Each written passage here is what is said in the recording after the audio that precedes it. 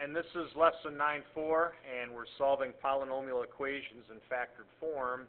We are right now on page number 575. I'd recommend you go there, all right? Again, we're going to start off with a little bit of vocabulary. What does it mean? Now, when they have this title to this section, factored form, what is factored form? Well, factored form means you have a product. For example, x plus 2 times x minus 3 equals 0 is an equation written in factored form because I have a product. I have two things multiplied together. Factored form actually goes back to things you would have learned, in third grade. Take the number 6 and think about it. If you break 6 up into 2 times 3, you just factored 6. This is factored form. The factors of 6 are 2 and 3. So factored form is just a fancy way of saying when we break something up into a multiplication, we have factored it basically, all right? Can you see the factors in my example? I have x plus 2 times x minus 3. These are factors. I have a product. What happens when a product equals 0? Think about that. Like here, what happens when these two multiplied out give me 0? Think about that for a second. You might want to pause the video. When you multiply two things together and their product is 0, that tells me that one of these two things must actually be 0, because isn't anything times 0, 0? So, for example, up here, if this works out to 0, one of these two things, one of these two factors, I guess should be the mathematical way to say it, one of these two factors should actually work out to 0. Go to page 578 right now and look at question number 9.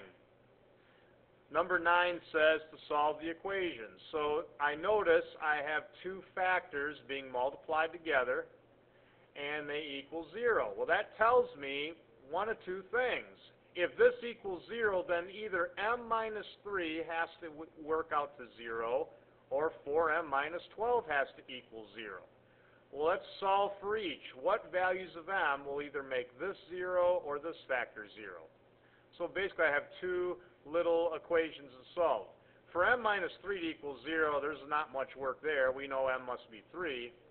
For 4m plus 12 to equal 0, all I'd need to do is take away 12 from each side first, which would give me 4m equals negative 12, and then I can divide each side by 4, and m would equal negative 3.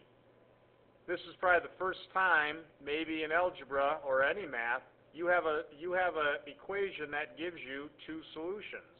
Normally we've had one, none, or infinitely many. Here we actually have two.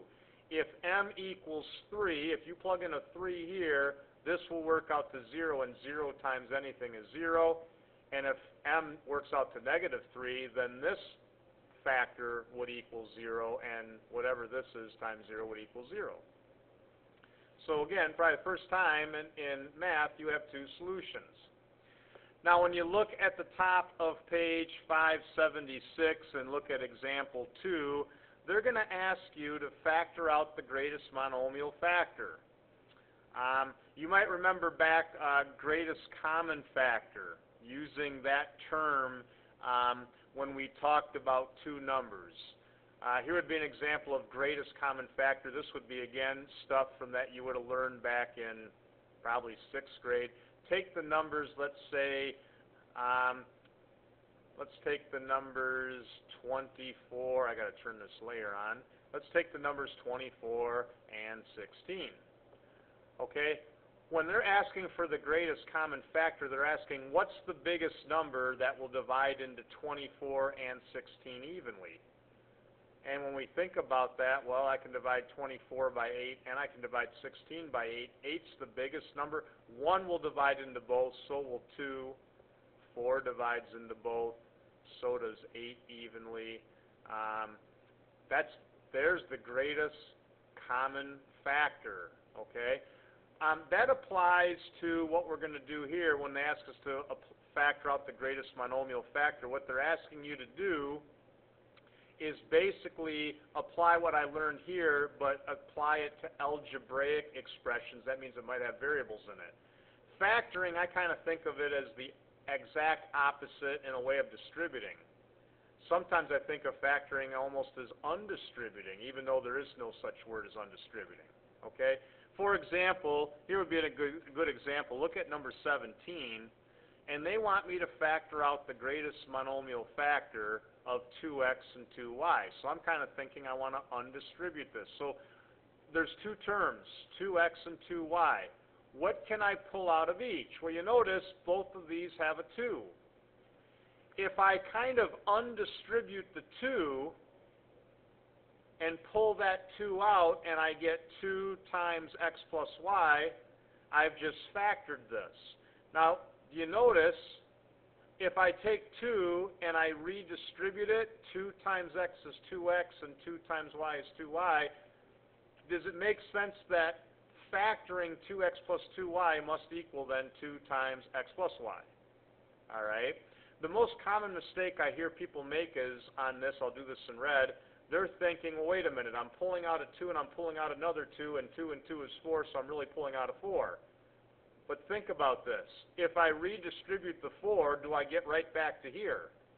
And obviously I don't. I get this.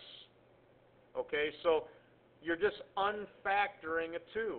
Just like when you distribute the 2 through, you've just kind of done that reverse process. So when you look at 19, and we have 3s to the 4th times 16s, I'm trying to figure out what's my common factor. Well, 3 and 16, there's no numerical amount that I can pull out because 3 and 16, there's nothing in common. I can divide 3 by 3, but I can't divide 16 evenly by 2. There's no common numerical factor. But do you notice how each of these have at least s? There's s here, and I have s to the 4th here. So if I factor out the s, if I pull out an s from both, if I pull out one s from each term, so that's why you can see I pulled out one s, I'm still left with 3s cubed plus 16. Now think, if I redistribute this, if I redistributed the s through, I'd have 3s to the 4th plus 16s, just like I have here. That's called factoring out a greatest common monomial factor. And another place you can look for more examples of that, if you look on page 576, example number 2, there's 2 more examples of that you might want to look through. We'll do one more here, 21. I'm looking for the greatest monomial factor to factor out. Do you notice, well, 7 and 35 have a common factor. I can divide 7 by 7 and I can divide 35 by 7, so I can definitely pull out a 7. So there's my 7. But you notice I have 2 factors of w here and 5 more factors here. I can pull out 2 factors of w from each. So when I pull out 7w squared from each, I'm left with 1w cubed here and just negative 5 here. Now think about it. If I redistributed, if I took this times this and this times this, I do get 7w to the 5th minus 7 times 5 is 35 minus 35w squared. So I'm really doing just the opposite of distributing when I factor. Let's talk about solving second-degree equations. That's something they're going to ask you to do in questions 27 to 38. They show you some examples of solving second-degree equations at the bottom of page 576. Again, I would suggest you look over example 3 and 4 on the bottom of page 576. What is a second-degree equation? A second-degree equation means you have a variable in your equation to the second power in it. Like this.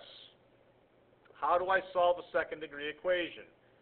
We're going to have to apply what you learned earlier in the video right here when I was solving a factored form equation. What I need to do in second-degree equations is I have to put them in factored form first. So first off, write the equation.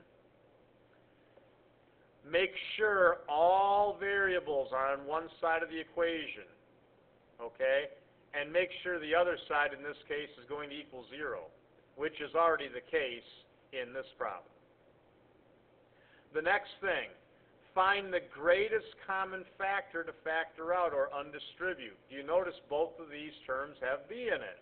So I'll pull out a b. I'll factor out b from each, and that gives me b, and I'm still left with b plus 6. Does it make sense if I redistribute it, I'd get right back to here? Okay, now think about this. This times this, these two factors multiply out to 0, which means one of these two factors have to work out to 0. So for b to work out to 0, b would actually have to be 0. For b plus 6 to work out to 0, well, take away 6, b would have had to have been a negative 6. So my solution to the problem would be b equals 0 or b equals negative 6. And as always, you can always check it. Let's try it. If I put a 0 in here, I get 0 plus, or I'm sorry, if I put a 0 in here, I get 0 times 6. That's definitely 0. And if I plug in a negative 6, I get negative 6 times nothing. Well, that's still 0. So I can always check these. Let's do one more. 33. Do you notice how all my variables are not on one side of the equation? So that's the first step. Get all my variables on one side. Take away 6k from each side. Now remember, I cannot subtract these. They're not like terms. This has squareds. This does not. So I have all my variables and everything on one side, 0 on the other. Now I'm looking for a common factor. I notice that I can divide 3 and 6 both by 3, and I can pull out a k from both. Now remember, if that's confusing you, think about it. If you take 3k times k, you get right back here. And if you take 3k times 2, you get right back here. Well, this factor times this factor equals 0, which means one of these factors have to equal 0. For 3k to equal 0, k would have to be a 0. For k minus 2 to equal 0, k would have to be a 2. So I have two solutions, 0 and 2, and of course I ought to check it. There's a vertical motion model that we need to know, and you can find that vertical motion model on page 577. Let me write that down. Okay, this is a model that you are going to have to remember. This applies what we've learned to real-life situations. Okay, you'll have to remember this model. It's h equals negative 16 t squared plus vt plus s. You will see it in the blue box. It will say vertical motion model on page 577. Here's what all of these different variables represent. First of all, h represents height in feet. So that's what h is, just the height in feet. T represents time in seconds, so these t's. This is time, and this is time. V is the initial velocity of the object in feet per second. So whatever the initial velocity of the object is, that's what V here in the formula represents. And finally, S is the starting height at takeoff. The starting height at takeoff for the object. All right? So all these things are what goes into the vertical motion model. Well, what does the vertical motion model do? Whenever you have a projectile, like let me make up something. A baseball bat hits a baseball, and let's say the ball is hit right here, and it flies in the air, and it hits the ground here. This model can be used for the following. It could find the amount of time the ball was in the air. It could find the initial velocity of when the ball was hit. It could find the starting height at takeoff, or it could find the height of the ball at any time in feet. So that's what vertical motion represents, a projectile. All right? It could be like a rocket being launched. So when you look, and let me uncover these. Let's go to problem 51, and it's a story problem. Let's look at, and let's use the vertical motion model for problem 51. It says, a cat leaps from the ground into the air with an initial velocity of 11 feet per second. After how many seconds does the cat land on the ground? So here's what we need to do there. First of all, the cat is leaping from the ground, so its starting height is 0, so I can put a 0 in here. The cat in the problem has an initial velocity of 11 feet per second. I can write an 11 in for V. I want to figure out, when does the cat land on the ground? Well, think about it. When the cat lands on the ground, it is 0 feet off the ground, which means I can plug in a 0 here. Well, let's write that out. I have 0 for height equals negative 16t squared plus 11t plus 0. I don't need to write the plus 0. I just have to solve this. Okay, all I need to do is solve it. Well, this is exactly like the kind of questions we were doing from numbers 27 to 38. So I'm looking for a common factor. Well, 16 and 11 do not have a common factor, but I have a t I can pull out of each term. So I'll factor out a t. Now I have a product of factors now. Okay, do you see the product? This times this is 0, which means one of these have to be 0. So either t has to be 0 or negative 16t plus 11 would have to work out to 0. So if this works out to 0, I can take away 11 from each side, divide by negative 16, and I'm getting t equals 11/16 seconds. Now, the question is, how long was the cat in the air? Well, the answer can't be 0 seconds. What this means is when the cat first leaped, that process occurred at 0 seconds. In other words, there's 2 times the cat was touching the ground. At 0 seconds when the cat first leaped, and at 11/16 seconds when the cat landed on the ground. There is my correct answer. The cat must have landed after the leap 11/16 seconds later. Let's do number 52, same kind of thing. It says we have a spittle bug, jumps in the air with an initial velocity of 10 feet per second. Write an equation that gives the height of the spittle bug as a function of the time in seconds since it left the ground. Well, first of all, the initial velocity is 10 feet a second, and the spittle bug jumped from the ground. There's a function that will show the height of the spittle bug at any time during its leap. It says the spittle bug reaches its maximum height after 0.3125 seconds. How high can it jump? I'm looking for the height. Now, do you notice they just gave us the time? They just told us the time was 0.3125 seconds. All I need to do is plug those times in for t and calculate this out. And I did that on the next slide anyway. Okay, so calculating that out, all I'd have to do is take negative 16 in my calculator times 0.3125 and square it, and I'll add on 10 times 0.3125. As soon as my pen unfreezes, I'll complete that. And that will equal the height of the spittle bug at that time. Okay? And that's where I'm going to stop my video. I'll let you actually put that in your calculator and calculate it out.